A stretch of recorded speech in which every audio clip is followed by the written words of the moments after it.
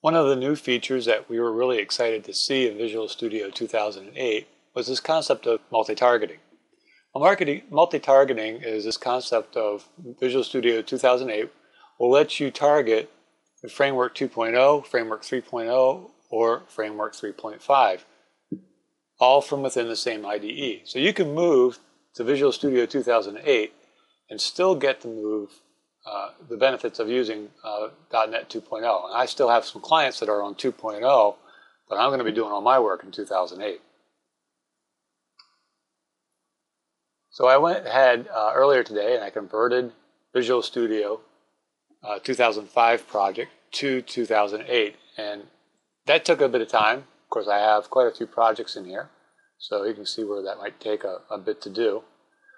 And the only thing that didn't convert was the web deployment project, and that's because the web deployment projects haven't been released yet. According to Scott Guthrie's blog, that should be released within the next couple of weeks.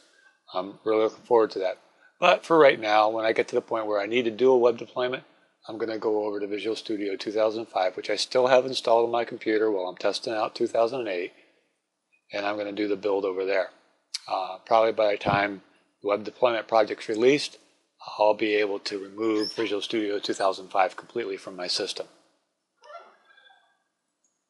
Once I was done, I went into the properties for each of my projects and checked, and sure enough, all of them are still set to .NET Framework 2.0. If I wanted to retarget this for 3.5, which is the latest, I could go in here and set it. The other thing that you'll notice as we go into one of these projects and say we want to go add a reference,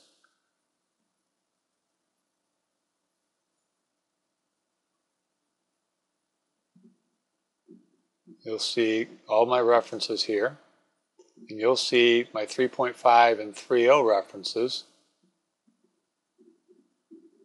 are grayed out.